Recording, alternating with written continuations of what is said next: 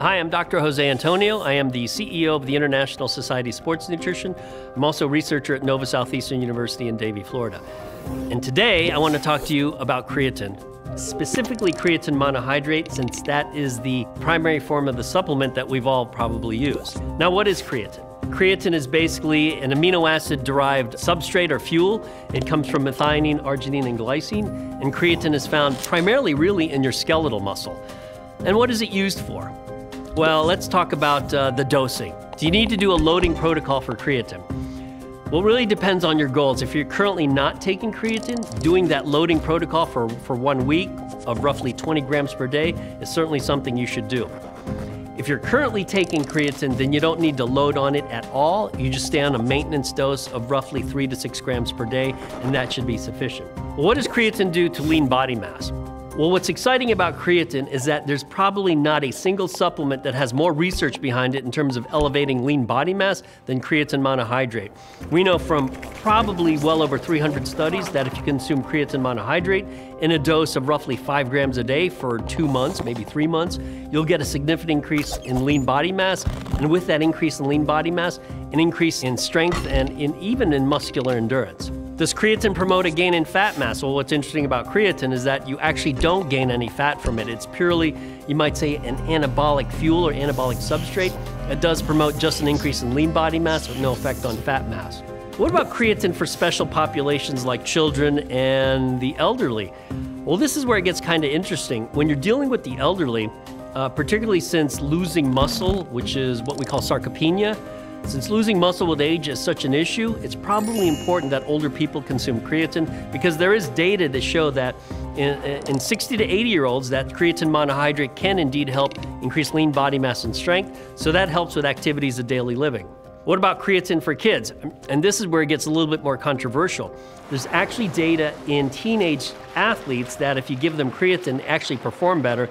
And this was in a specific group of what are called fin swimmers. They actually perform better after loading for a week on creatine. And there's also data to show that in kids with traumatic brain injury that creatine will help protect the brain, or at least help you recover faster. And they were giving these kids really quite high doses. So is it safe for kids as well as for older adults? Really, the answer to that is yes. The safety data on creatine is unparalleled. It's one of the safest supplements out there. What about creatine for, let's say, vegetarians or vegans? They actually will benefit the most. And the reason they benefit the most is because they typically don't get any creatine in their diet, because creatine is typically found in meats and in fish. So if you don't eat meat or fish, the only way you're going to get creatine, at least exogenously, is to supplement. And they're the ones who are going to get the most bang for the buck, so to speak, because their endogenous levels or internal levels are so low to begin with.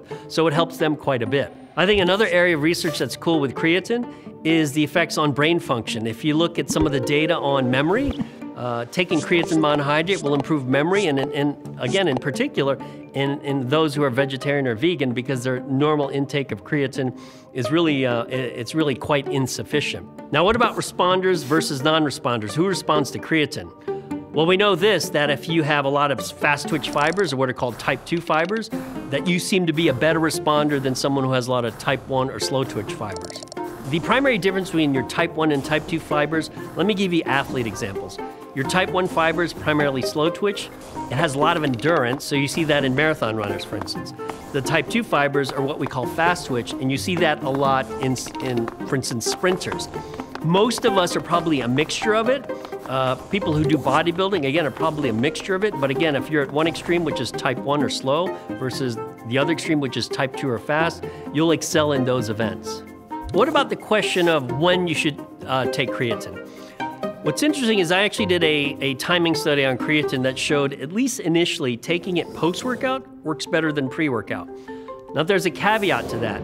I think if you're on creatine chronically, let's say you've been taking it for years and years and years, it probably does not matter if you take it in the morning, the evening, pre-workout, or post-workout, as long as you get your roughly 5 grams per day. Now, if you cycle on and off it, and let's say you're competing or preparing for an athletic event, then probably it would make sense to take it post-workout, so at least, there's at least some suggestive data to show that might be a little bit better than pre-workout. So is timing an issue? It's an issue if you're not taking it regularly. If you're taking it regularly, it's probably not that big an issue. For more information on sports nutrition and supplements, like you just heard, come back to bodybuilding.com.